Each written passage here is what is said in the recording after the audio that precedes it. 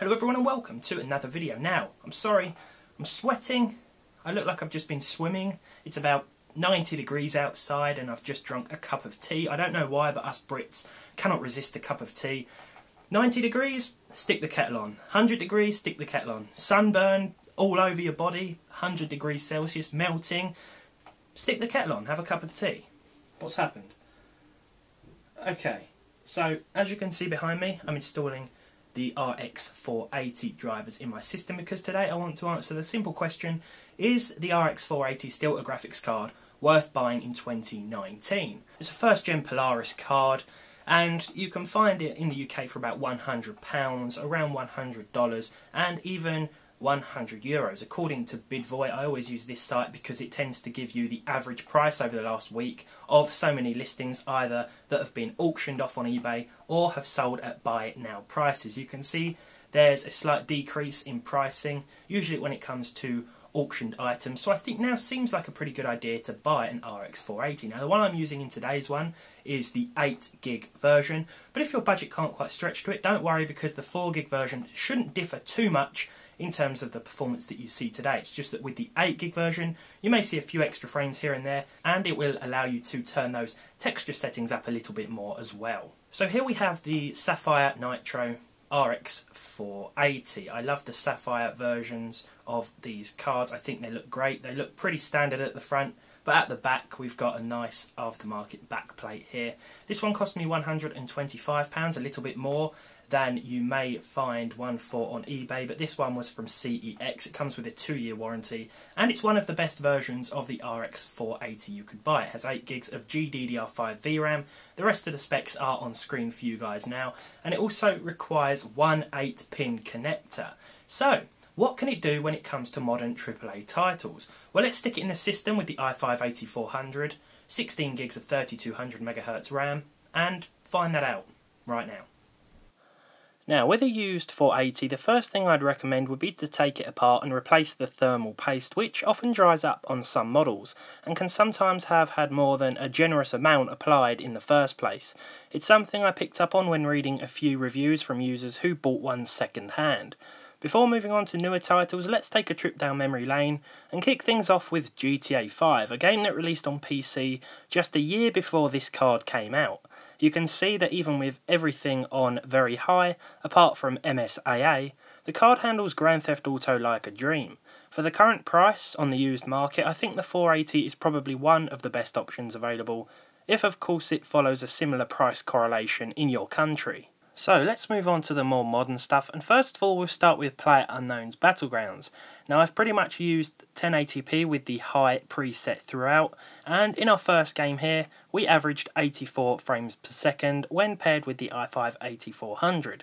With 1% lows and 0.1% lows of 50 and 22 respectively, you can see that performance stayed pretty decent throughout, although there will be one or two stutters here and there, and the card will touch 100% usage, which really is no big deal, and it just means it's being utilised to its full potential here. These figures also indicate that you may see a couple of dips below 60 frames per second, but for the most part across all of the maps and depending on what you're doing, you should see at least 60 FPS on average. If you wanted to ensure that you don't see any dips below that, then maybe medium would be better, but I think 1080p high is certainly a safe bet. Now in Rust we didn't use the highest graphical preset, but I did set things to the good preset. I believe that's a couple below the absolute highest. Again, 1080p. Performance was very good on the RX 480 here, at least 60 FPS throughout. In fact, we were getting closer to 80. Once again, it seems that the RX 480 is a good pairing for the i5-8400 when paired with this RAM as well, and it was a pretty decent experience overall. The card's not getting too loud, especially considering that I replaced the thermal paste before this video. I do like the big dual fans of the Sapphire Nitro edition. In Battlefield 5 we saw a very similar average to that of Rust, around 80 frames per second. This was matched by pretty decent 1% and 0.1% lows, and this meant that we pretty much saw no stutter throughout the entirety of this Battlefield 5 level. The frame rate should remain pretty decent no matter what map you are playing, and the same can be said for multiplayer. You're going to see at least 60 frames per second most, if not all of the time, with the 8GB 480 in 2019. This really was a pretty decent result, as they have all been so far. Now, Far Cry New Dawn, while it did give us a pretty decent average overall, there was some stutter here, but I think this actually has something to do with the i5-8400, although it doesn't look like it's really being utilised all that much. From my experience, Far Cry New Dawn does have issues with processors that feature more than 4 cores. I'm not sure why, and I'm not sure if it's a bug that will eventually get worked out, but you know, it's an Ubisoft title, anything can happen. But we did see a 1% low drop down to 15 FPS, and some stutters certainly were noticeable, but I thought I'd throw this game in here because I felt like you needed to know about this. If you're using a 6-core CPU, whether it be an i5 or a Ryzen 5, anything like that, then don't worry if you've got a 480 or you're planning on buying one. It's not that will cause these stutters, in my opinion. It's a 6-core CPU. That's just from personal experience. I'm not sure if everyone's having these issues, but for me, 6-core CPUs and Far Cry New Dawn don't really work all too well together. So let me know, actually, down below in the comments if you do experience any similar problems with 6-core processors. Next up, we've got Just Cause 4. Another personal favourite of mine, to be honest. Nothing beats just running around and messing about in this massive open world. Again, 1080p high settings, sort of pretty decent result for the RX 480. And just like the others in the series, you should have no problem in running this game with these settings on the 8GB card that we're using here. And this certainly is a more GPU intensive title. And finally, it's Metro Exodus. Usually I like to run this with the high settings, but here I had to opt for medium because this is probably one of the most demanding games that's came out in recent times. 55 FPS on average, which wasn't too bad. Running the benchmark test saw 1% and 0.1% lows of 27 and 23 respectively, which wasn't really that bad. They're quite close together, so there wasn't really many stutters to speak of.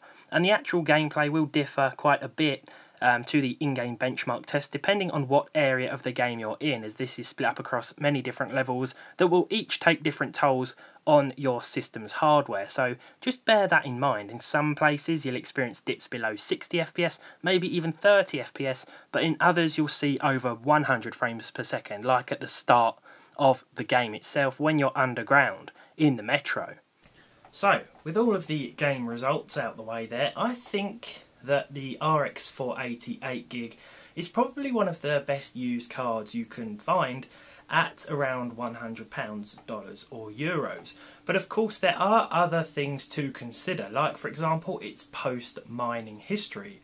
We live in a time now where a lot of RX 480s you see on the used market could have possibly been used in mining rigs because they were relatively low power, and remember that whole thing where the prices just shot up and no one could get a hold of one? Well, all of a sudden we've seen an influx of RX 480s and 470s, for that matter, hit the market.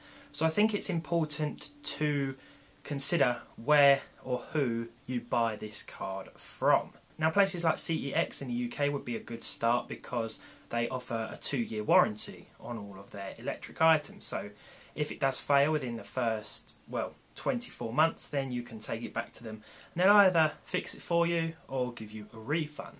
Now, in other countries where CEX isn't available, I think it's important just to be careful if you're shopping around on places like eBay. For example, if I'm buying, or I plan to buy another 480, something like that, I check that the seller isn't selling a lot of them. If they're selling 20, then you know that the one you've purchased has probably been used in some sort of mining rig. But if in their selling history, for example, this is the only 480 that they've got for sale, then chances are it hasn't really been used to mine with. I'd also recommend, as I said before, replacing that thermal paste, because it's something that seems to be a common problem with used 480s. Other options on the market if you're worried about picking up a used mining card could, for example, be a GTX 970 from Nvidia, which again uses a little more power but performs quite closely. I think that whole 3.5GB VRAM issue may hold you back a little bit, especially when it comes to wanting to turn the settings up. There will be some instances where the GPU struggles. And back on the AMD side of things, I think the R9 290X would also prove to be a pretty decent choice. That's also got 8GB of VRAM, and because it's quite power hungry, it's likely that it wouldn't have been used in many mining rigs, and even today still performs quite well. Of course, with the RX 480 you do have that newer driver support, and I think a 580 would also be a good choice if where you live it doesn't cost all that much more. But I think to wrap things up, the 480 is still a pretty decent card. Prices are pretty low, but that could be because of the whole X mining thing. But just be careful who you're buying from. For 60 FPS 1080p gaming, it's still very capable when paired with something like an i5 or Ryzen 5, and for the money you're paying, it seems to offer decent performance. Just be cautious of the background it may have been through. With all that said, thank you so much for watching. I appreciate your constant support. Leave a like on this video if you enjoyed it. Leave a dislike if you didn't. Subscribe to the channel if you haven't done so already, and hopefully I'll see all of you in the next one. Just a quick side note, the Sapphire Nitro version here has this little feature which honestly made it a must-have for me. I'm amused at the slightest things, and this sealed the deal.